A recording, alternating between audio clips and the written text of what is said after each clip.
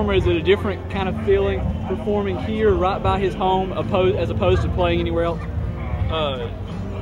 It's something special about being here in Memphis and being able to perform in Elvis's hometown, especially right across from Graceland. It's got a special meaning to the guys that get up there and sing, I believe. You know, but anywhere you sing and play, you know, you put on a good show and a tribute to the man, I believe that you know, it's a good show. But being here, it makes it special. You know, something special.